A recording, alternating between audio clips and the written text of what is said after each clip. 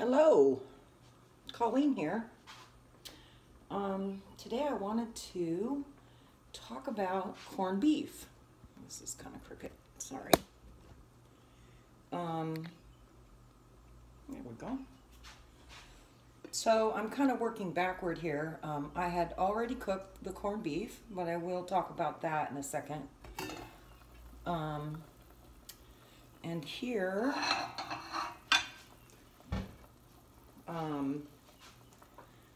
this is the liquid from the crock pot, where I have been simmering carrots and potatoes because they take longer than cabbage. I'm going to add the cabbage to this.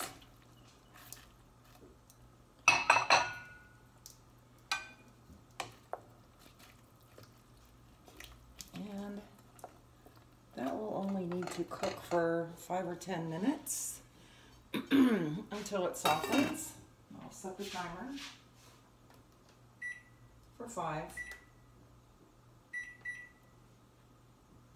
And then I'll check it. Here I have started some diced potato, red potato. It's the red potato time of year. I'm making some corned beef hash. And again, the potatoes take a lot longer than the onion and the corned beef, which are also diced.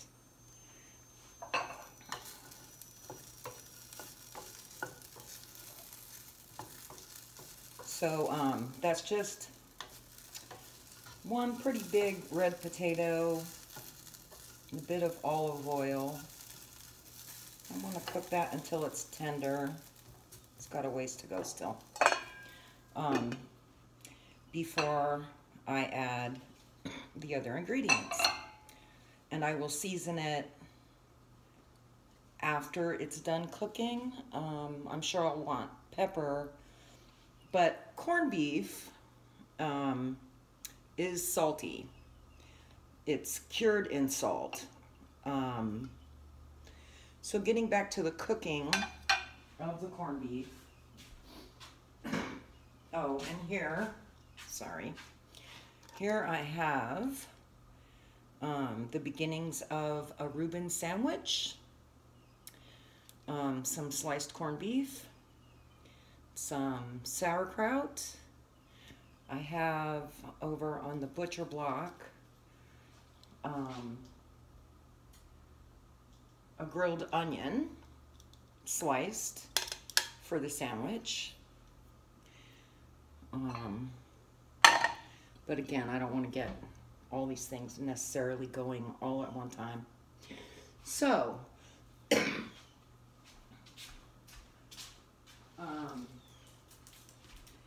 this is the second corned beef I purchased this season. This one happened to come from Save-A-Lot. It was $2.99 a pound. They're saying that this is a point cut, but it absolutely looks like a flat cut to me. And this is the fatty side, and this is the seasoning packet. So I like to cook these in the crock pot, and I have made these many times in the past and thought I didn't like them until I figured out how to cook them correctly. So, I'm famous for not saying everything I mean to say, so I do have some notes here. Okay, so using the crock pot, I start the crock pot on high and leave it on high for about an hour until steam starts to form on the lid, and then drop it to low. And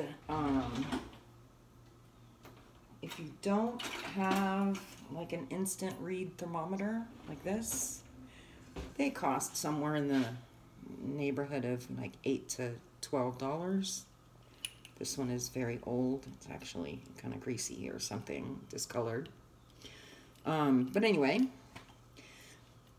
I cooked the corned beef until it had an internal temperature of 180.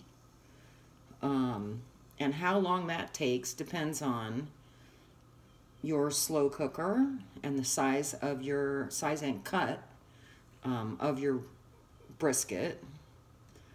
Some people say to cook it up to 200, at which point it will be falling apart. Falling apart corned beef is overcooked.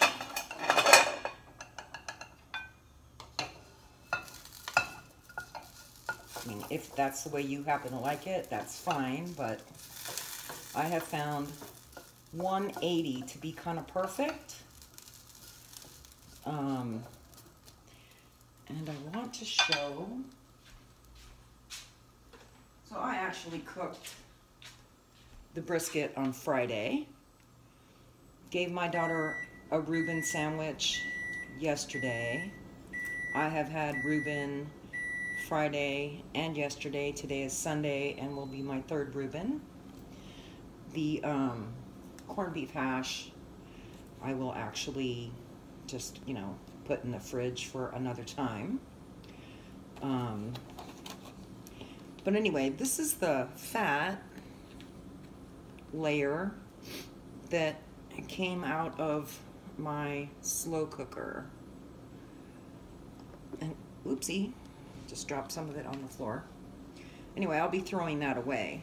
But I did want to show, like, there's a lot of fat in a corned beef. And so I personally wouldn't want all of that in my vegetables. Again, different people prefer things done different ways. Okay, this is still a little bit under, but I'm going to turn off the heat and just let that steam. So anyway, I removed the fat from the cooking liquid before I started cooking the vegetables in that liquid. Let's see if I can do this without setting this towel on fire. So the corned beef was cooked with onion, a whole small onion, and some celery and carrot to add to the flavor. So that broth is like divine. And I cut up a potato, fairly large cut. And there's my carrot, which I cut so that I can tell it apart from the carrots that have cooked with the actual brisket. Not that these would be bad, but they've been cooked a very long time, as opposed to the potato and carrot and cabbage that I've got going there now.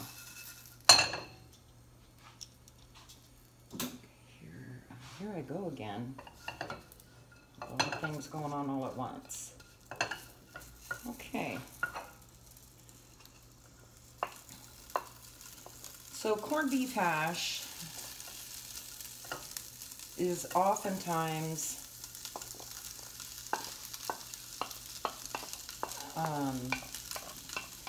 all the ingredients are diced very fine, very small, and it doesn't have much texture.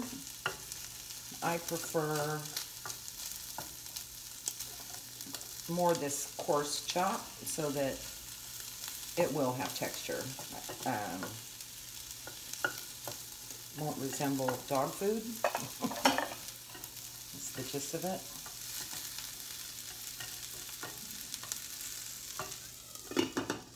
So there we go with that. Okay, where did I leave off with the cooking of the brisket? Okay, so crock pot.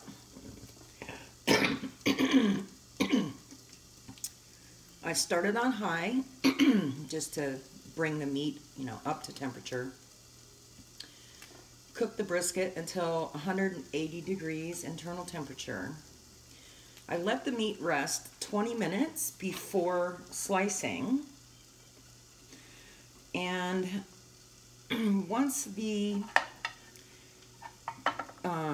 meat is cooked and rested, it can actually be a little bit challenging to figure out the grain of the meat so that you want to slice it against the grain to make it more tender.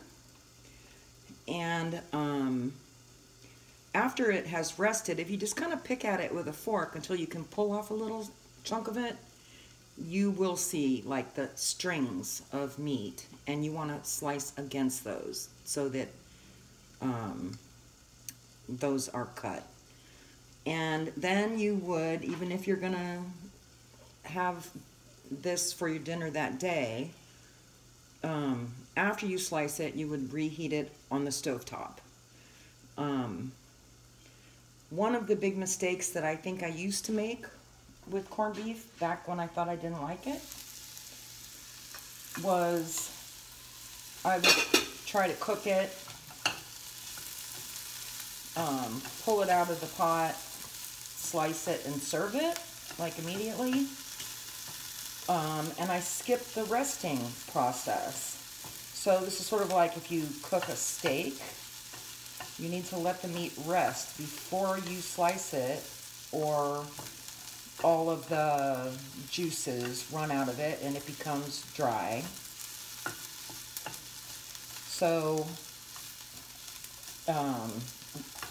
you can see that little bit of corned beef that I put in with the potato and onion is already like rendering out more fat. This is a very fatty meat, which is fine as long as you are prepared for that. You'll notice like I have a lot of potato here compared to the amount of meat, because the potatoes can handle a lot of fat, and it makes them good actually.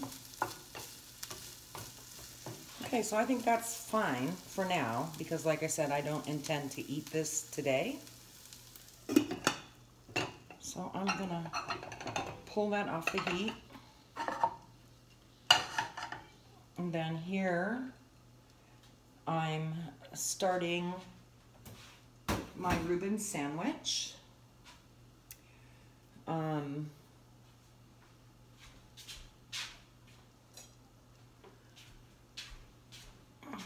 I grilled these onions up in a bit of olive oil a few minutes ago, just right before I started filming.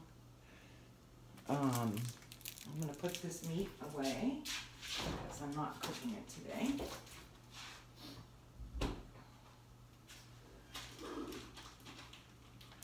Okay, so Reuben sandwich is sauerkraut, corned beef, optionally grilled onion, Swiss cheese,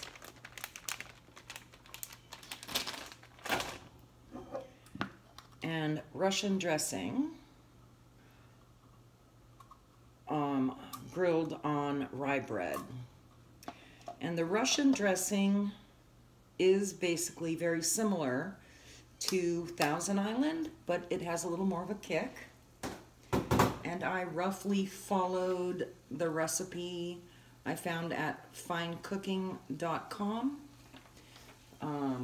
There are lots of versions of Russian dressing.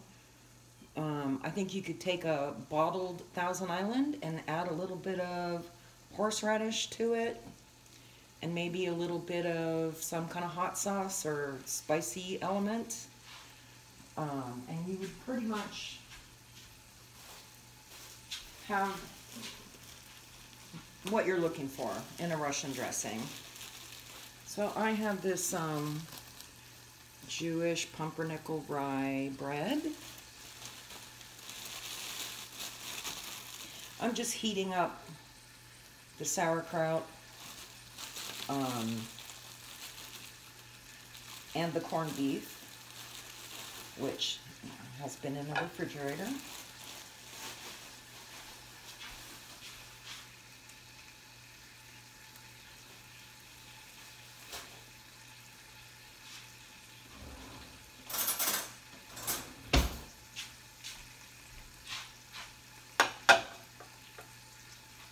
And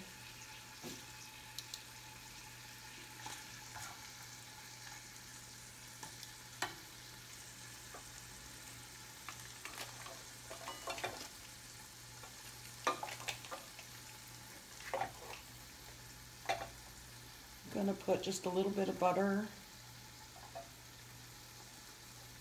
on this bread so that I can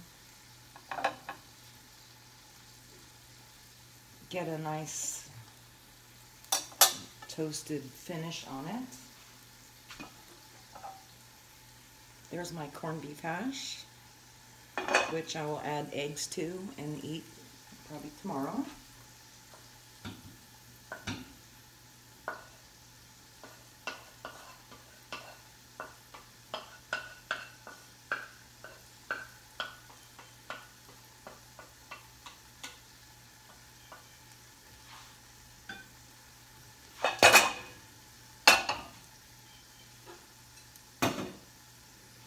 Okay, so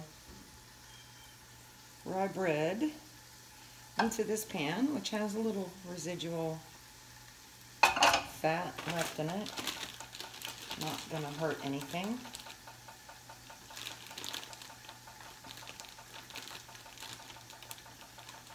Oh, sometimes these packages are so hard to open.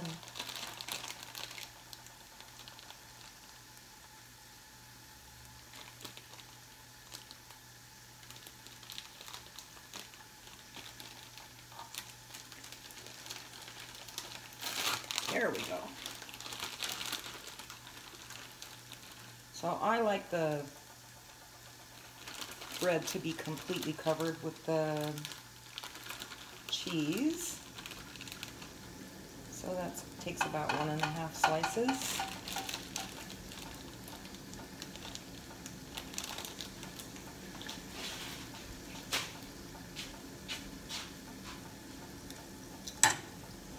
Ooh, I knew that was going to happen.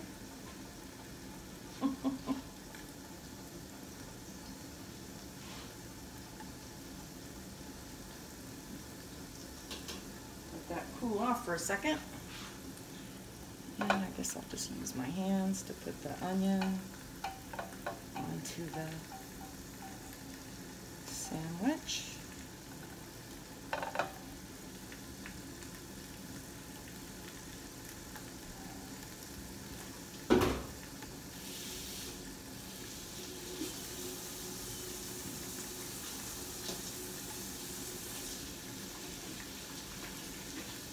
Washing my hands, sorry. Sorry for the delay. Okay. So my little tongs cooled down.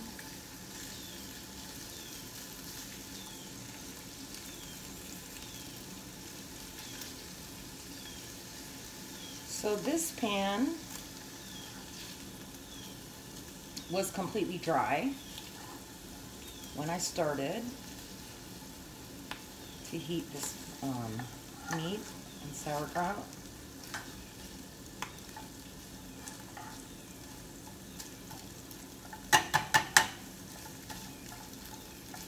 And mostly I'm just trying to take the chill off of it, but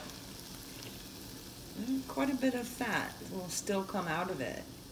And that is due, at least in part, to the fact that I let the meat rest before I cut it, so all of that fat didn't just immediately run out of the meat. And that's where a lot of the flavor is. But if you're counting calories, this might not be the right thing. I'm just saying. Okay, so that's ready to go onto my sandwich.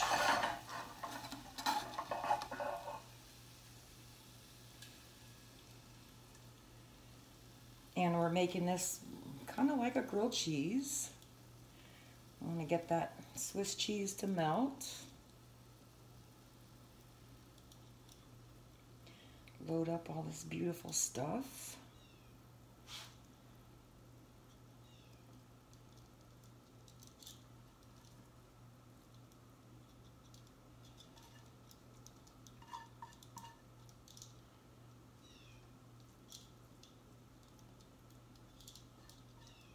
I love a Reuben sandwich, but obviously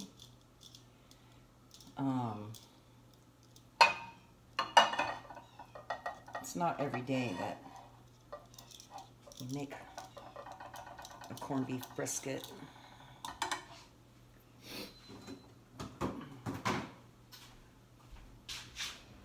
And I don't know, deli meat is just not even close to the same. So I'm going to just go ahead and pile some of this Russian dressing on. When I made this for my daughter, it was actually kind of funny. I had the Russian dressing on one slice of this rye bread and butter on the other side. I ended up with butter all over the place, all over my hands.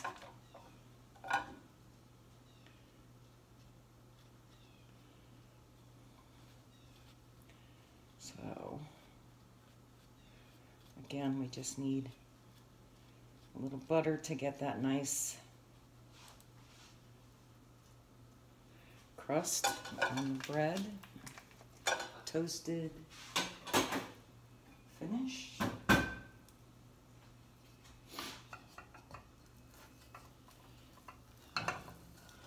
And this bread is really big for this pan.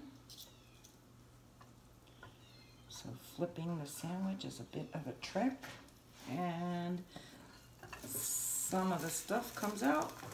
That was more than a little bit. I'm overzealous with that. There's an awful lot there. That's okay.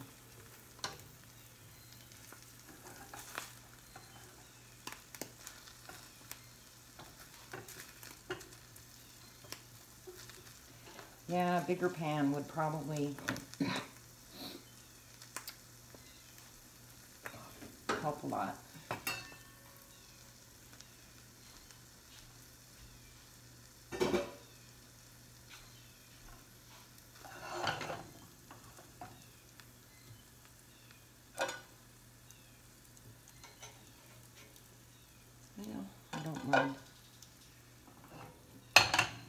I don't mind cleaning the stove often.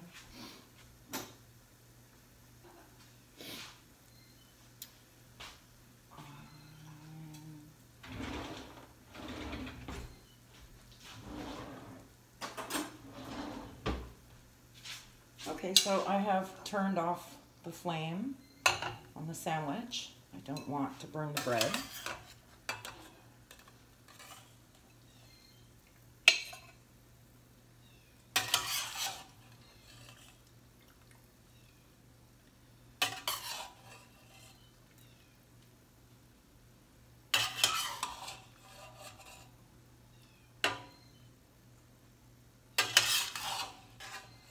I'm looking at bay leaves. I think I forgot to mention that I also added 2 bay leaves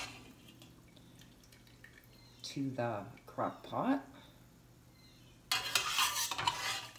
when I was cooking the corned beef.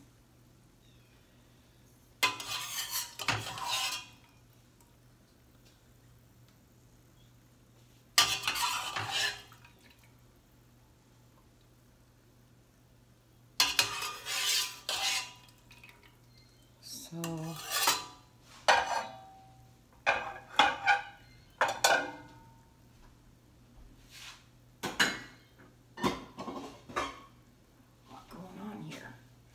I just want to show the celery that cooked the entire time the corned beef was cooking. The onion also cooked the entire time. The bay leaf.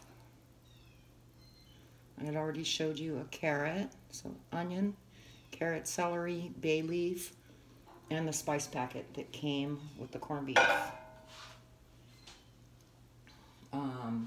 And I added about a cup of water into the crock pot. A lot of recipes suggest covering the corned beef with water, which is a suggestion to boil it rather than allow it to steam. Which of course is going to reduce the flavor. So there we go. There's my veggies.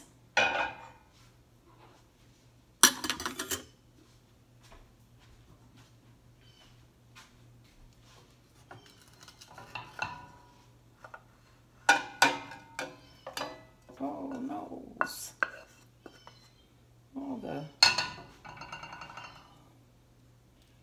All the stuff fell out.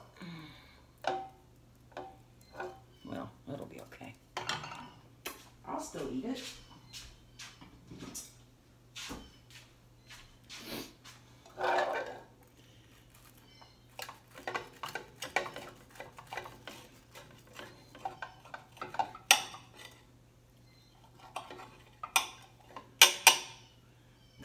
Kind of made a mess of things today.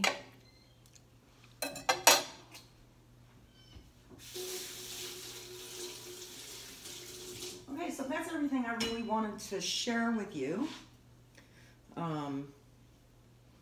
How I cook the corned beef perfectly. How I make a mess with a Reuben sandwich. Sorry about that. How to get the flavor from the corned beef liquid into your veggies without cooking them to death. And then this would be the beginning of corned beef hash, which I'll just reheat and add egg to when I go to eat this. So that's everything. I want to say I really didn't used to like corned beef until I figured out how to make it, and the crock pot on low is definitely a lifesaver. I'm going to cover this just so don't release all that steam into the house. Okay, I'm going to go ahead and have my Reuben sandwich now.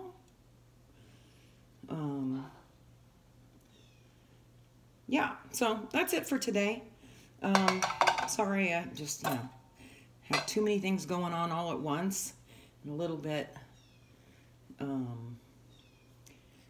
confused, basically, on the talking. But anyway, I hope you get the gist of it. And have a wonderful St. Patrick's Day dinner. Thanks for watching. Bye-bye.